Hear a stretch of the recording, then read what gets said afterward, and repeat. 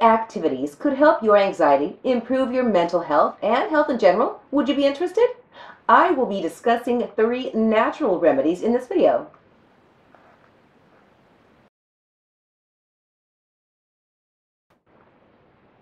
The first item I want to discuss is exercise. Exercise promotes the release of brain chemicals that are very good for you.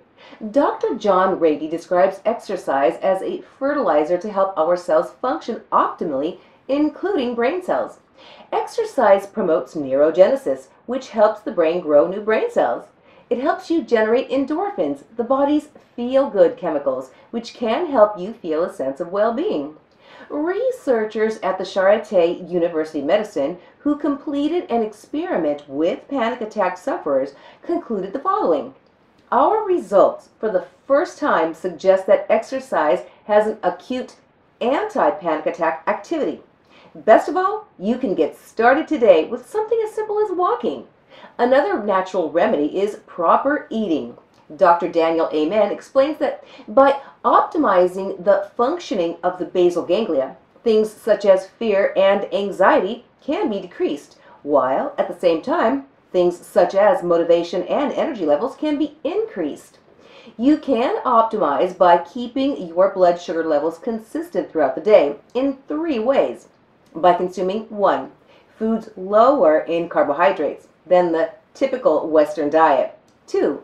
Foods lower in glycemic load. This term refers to how quickly a typical portion of a particular food raises your blood sugar. You can easily find the glycemic rating of different foods by completing an internet search and then building a diet that favors this approach. And finally, 4. Consuming food more frequently throughout the day, but in lesser quantities. Another important item is proper sleep.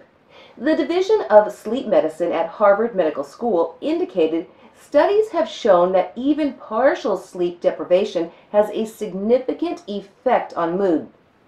Lack of sleep can elevate the body's production of stress hormones, which can affect mood and even cause depression. However, addressing these sleep problems makes a difference.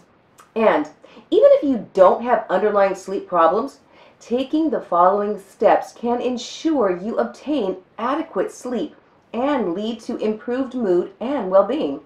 Ensure you don't have too much noise in your room where you sleep. If noise is an unavoidable problem, consider getting a white noise machine or a small fan that runs in the background. Ensure that your room is not too hot. A cool temperature is best for sleeping. If you awake in the night, don't turn on the lights. Rather, use a flashlight. This is because light affects a brain chemical called melatonin, which regulates your sleep-wake cycle. Would you like more information on the topics covered in this video? All you need to do is simply click on the card on the upper right corner of this video and subscribe to our free newsletter. Thank you for watching. As usual, we look forward to presenting a new video in our series next week.